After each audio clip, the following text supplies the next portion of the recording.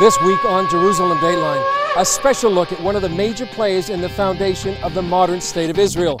Meet the professor who would one day become the first president of the Jewish state. And this is what he wanted to be. He didn't want to be a big scientist. He wanted to be also a successor. That's what he wanted to do. How Chaim Weitzman persuaded the British and the Americans to create a homeland for the Jews. Hello and welcome to this special edition of Jerusalem Dateline. I'm Chris Mitchell. This week we're bringing you an episode from The Hope, CBN's documentary on the founding of the Jewish state. Just more than 100 years ago, Tel Aviv behind me was basically just sand dunes. Today it's the symbol of a thriving, prosperous, and growing Jewish state. In the beginning of the 20th century, a new Jewish national movement was growing here in the land of Palestine, in a land still controlled by the Ottoman Turks. But world events were shifting quickly, and the Middle East was about to change hands. The Jewish people were about to get something they had waited nearly 2,000 years for, the promise of a home in the land of Israel, secured by one of the most powerful nations on earth.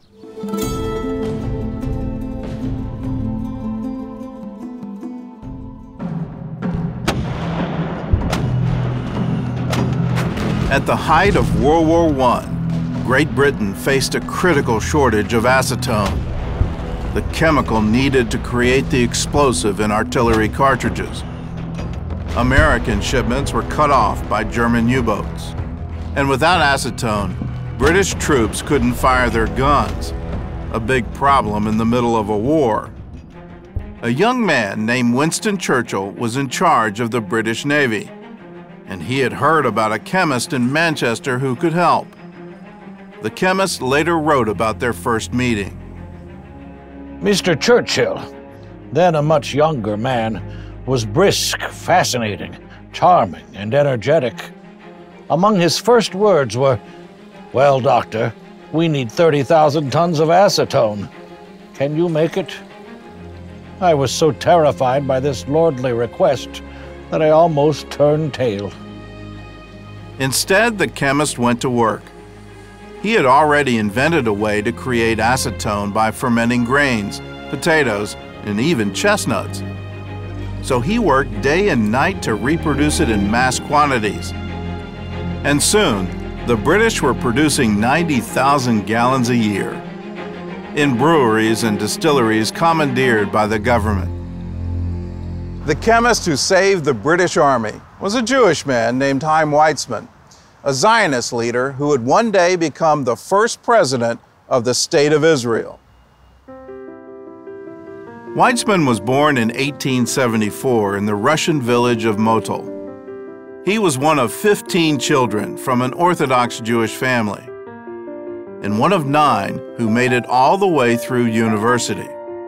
In Russia, the Jews couldn't go to universities. So high education for Jews, it was something that impossible. So if you want to remain Jew, but in a better condition, you have one direction, west. Like Chaim Weitzman, he went to Germany to learn science. In addition to studying chemistry, Weitzman developed a deep interest in Zionism. Every year, he came to Basel to attend the Zionist Congress. He was here in 1903 when his hero, Theodor Herzl, dropped a bombshell on the crowd. I remember one deeply significant detail of the stage setting. It had always been the custom to hang on the wall a map of Palestine. This had been replaced by a rough map of the Uganda Protectorate, and the symbolic action filled us with foreboding. Then Theodor Herzl took the stage and presented the British government's offer to resettle the Jewish people in Uganda instead of Palestine. Weitzman was appalled and joined the Russian delegation in a walkout. The so-called Uganda plan was a disaster, but in it, Weitzman saw a small ray of hope. On the other side, he said, well, something very interesting happened here. Who is behind this proposal? For the first time, a power, one of the most important powers of the time, or the most important one, Britain, things were serious speaking with us as a national collective. This is something that never happened before. After that, Weitzman believed the British might be the Jews' best chance for a state. So in 1904, he took a position at the University of Manchester, his home for the next 30 years. For someone like Chaim Weitzman, to go to England during the Uganda crisis, it's something very, can I say, stupid? If you want to be a leading Zionist, leader, so please stay in Paris or in Vienna or Berlin or Geneva, but to go to Manchester, it's, who heard about Manchester? It's like you exile yourselves. Especially someone like Weitzman who wanted to be a Zionist leader. And this is what he wanted to be. He didn't want to be a big scientist. He wanted to be Herzl's successor. That's what he wanted to do. As it turned out, Manchester was the place where Weitzman would make one of his most important friendships, the former British Prime Minister, Lord Arthur Balfour. In 1906, Lord Balfour was campaigning in Manchester, and a friend introduced him to Chaim Weitzman. The two talked for more than an hour, and almost immediately, the conversation turned to Uganda.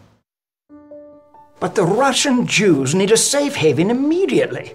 Why not British East Africa? The survival of Zionism is based on a spiritual conviction. And that conviction is based on Palestine, and on Palestine alone.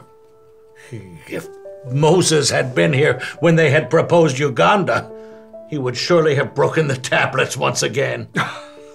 Mr. Balfour, supposing I were to offer you Paris instead of London, would you take it? But Dr. Weitzman, we have London. That is true. And we had Jerusalem when London was nothing more than a marsh. Are there many Jews who think like you? I believe I speak the mind of millions of Jews who cannot speak for themselves. If that is so, Dr. Weitzman, then you will one day be a force. Lord Balfour had gone into the meeting hoping to change Weitzman's mind, but instead, he became the convert, and the Jewish people gained an ally in one of the most powerful men in England. Up next, how Chaim Weitzman's invaluable service to Britain became the means for securing British support for a Jewish state.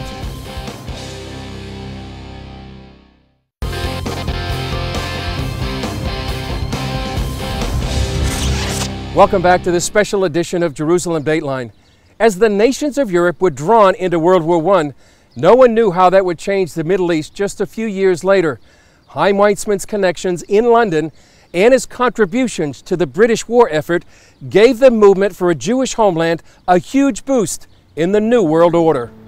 In 1910, Weitzman became a British citizen and would remain one until he became the President of Israel in 1948.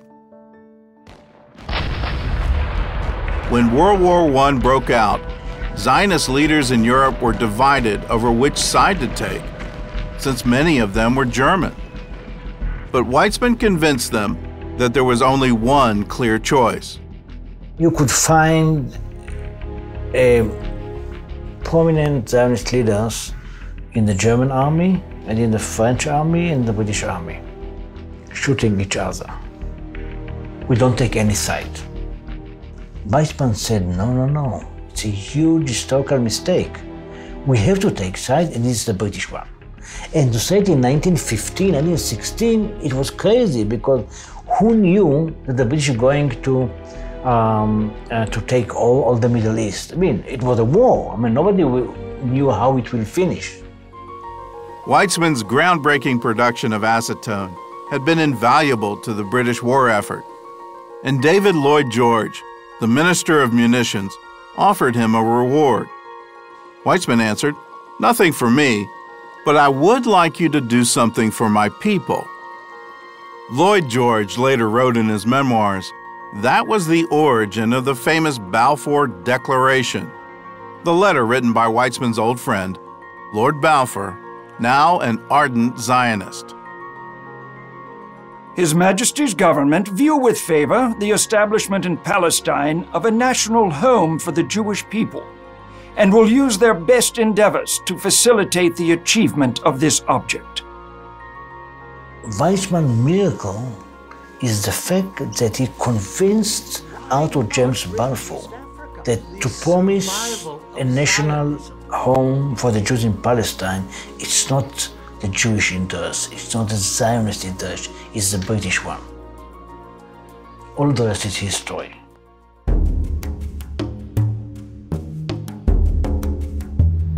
With the Jewish homeland now on the horizon, Weitzman met with Amir Faisal, the leader of the Arab national movement. The two signed an agreement that the Arabs would encourage the Jewish national home in Palestine, while the Jews would help the Arabs develop their natural resources. After signing the agreement, Faisal made the following statement: "We Arabs look with the deepest sympathy on the Zionist movement. We will wish the Jews a most hearty welcome home. I look forward, and my people with me look forward, to a future in which we will help you, and you will help us." But that sentiment only lasted a few months. Since the British refused to grant the Arabs immediate independence, Faisal reneged on the deal. This is very unfortunate because the recognition that the land belongs to the Jews would have not only created a peaceful relationship, but it would have made the entire region successful, prosperous, stable, and certainly would have saved a lot of blood. Coming up, the Jewish people flourish under British rule, but soon another player takes the world stage. No one knows what U.S. President Harry Truman will do, if anything, for the Jewish state.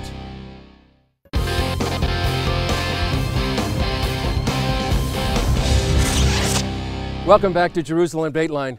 The Jewish people flourish under British rule, but another world war leaves British support flagging. As America takes center stage in world politics, the Zionist movement looks to U.S. President Harry Truman for help. In April of 1920, Weitzman traveled to the Italian town of San Remo, where Allied leaders met to divide the land they had conquered in World War I. The final San Remo resolution also included the Balfour Declaration of 1917. The San Remo Conference was a turning point for the Zionists. What was once a dream was now international law. They would finally have a state, and the British would be responsible for helping them create it. Britain's foreign minister later referred to the resolution as the Magna Carta of the Jewish people. Palestine was now in the hands of the British. And the 1920s and 30s saw unprecedented growth in the Jewish community. Much of it was spearheaded by Weitzman. He helped develop a plant to mine phosphates at the Dead Sea and a hydroelectric power plant on the Jordan River. And in 1921, he and fellow scientist Albert Einstein raised money for what would later become the Technion Institute in Haifa. By the end of the 1930s, the shadow of war loomed over Europe, and the British were more worried about fighting Hitler than creating a Jewish state. But that didn't stop Weitzman from asking. Throughout the war, he pushed for the creation of a Jewish brigade, which didn't happen until the end of the war. He also lobbied Britain to let thousands of European Jews into Palestine, which didn't happen at all. After the war, he renewed his calls for a state. By now, there was a new American president in the White House, and it was Weitzman's job to win him over. Harry Truman comes into the White House overwhelmed. He says, "I felt like the sun and the moon and the stars had fallen on me." Truman has to get his own bearings in office. It's just a very, very complicated job. And all of a sudden, on top of this, comes this Palestine file. And the Palestine file is triply complicated. On the one hand, you have Jewish leaders and Jewish advisors and millions of non-Jews saying the right thing to do is to give the Jewish people a homeland in Palestine. You have the Arab dimension, where Arabs with oil money and with tens of millions and hundreds of millions of people are saying, no way, we don't want a Jewish state in here. I repeat again. In 1947, the British announced that they were withdrawing from Palestine. And in November, the United Nations voted to partition the land into two states, one Arab and one Jewish. President Truman supported the move at first, but 4 months later, he wavered under pressure from his State Department. Weitzman and other Jewish leaders were in a state of near panic. They needed American support, but Truman's door had been slammed shut. He also doesn't like to be pushed around. And as the lobbying gets more intense, he shuts down. I've had enough. But what do? History is knocking on the door. Things are changing. There's a date now, May 15th, 1948, when Israel will become a state, when the British are going to leave. What's going to happen? What do? When we come back, the last-ditch gamble to get American support for a Jewish state.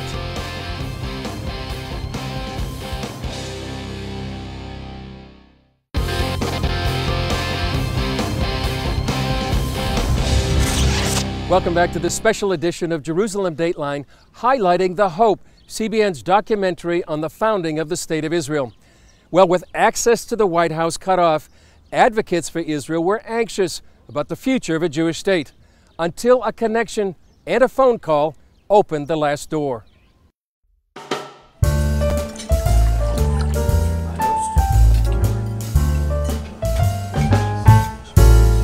Weitzman confided his fears to American Zionist Dewey Stone, who then told his friend Frank Goldman. The two were attending a dinner for a Jewish organization in Boston. I just spent the day with Chaim Weitzman. He thinks that he can convince Truman to turn around on petition, but he can't get into the White House. Truman is shutting everyone out. I think I can help. Goldman had just met Harry Truman's old friend and business partner, Eddie Jacobson, one of the few people with an open door to the Oval Office. They decided to telephone Jacobson in Missouri right away, but neither of them had any coins.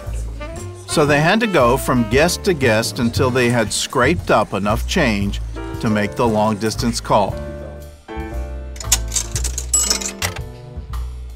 Eddie? It's Frank Goldman. I have a favor to ask you. Jacobson came east on the next train and called Truman immediately. Truman agreed to see him on one condition: there would be no talk of Palestine. Eddie, you son of a gun. You promised you wouldn't say a word. Mr. President, I didn't say a word. But I think of all those homeless Jews, homeless for thousands of years. And then I think of Dr. Weitzman. I can't help it. He spent his entire life working for a homeland for the Jews, and now he's old and he's sick. He just wants to see. That's enough. Now that's the last word. That's all they want to talk about. We talked about this and that, but just too much going on. Every once in a while, a big tear would roll down his cheek. Eddie, you bald-headed son of a gun. I ought to have you thrown right out of here. You knew perfectly well that I couldn't stand to see you cry. Mr. President, thank you. After he was gone, I picked up the phone and called the State Department. I told them I was going to see Weitzman. And well, you should have heard the carrying on. And what we also have to remember is that there are very powerful forces saying don't do it. And especially in the State Department, but also at this time in the Department of Defense, the leaders And also the main bureaucrats are saying don't do it. And Harry Truman, to his credit, despite tremendous pressure from both sides, makes the decision based on what Harry Truman believes. The clock was ticking, and Chaim Weitzman had just one chance to change Truman's mind. He was great in a face-to-face talk. He could say the right thing at the right time. He could tell you really what you want to hear. The basic things, the advice I looked in his eyes and said, well, historically, nobody will remember you if you reject the Zionist or the state for the Jews. If you support it, you will be remembered. This is Chaim Weitzman. Well, you just saw a small snippet of CBN's docudrama about the founding of the State of Israel. It's called The Hope. If you would like a DVD or Blu-ray, you can call 1-800-759-0700 or go to cbn.com. It's yours for just $10. And then go to our Facebook page and continue the conversation. Well, that's it for this edition. Thanks for joining us. Remember, you can follow us on Facebook, Twitter, and Instagram. I'm Chris Mitchell. We'll see you next time on Jerusalem Dateline.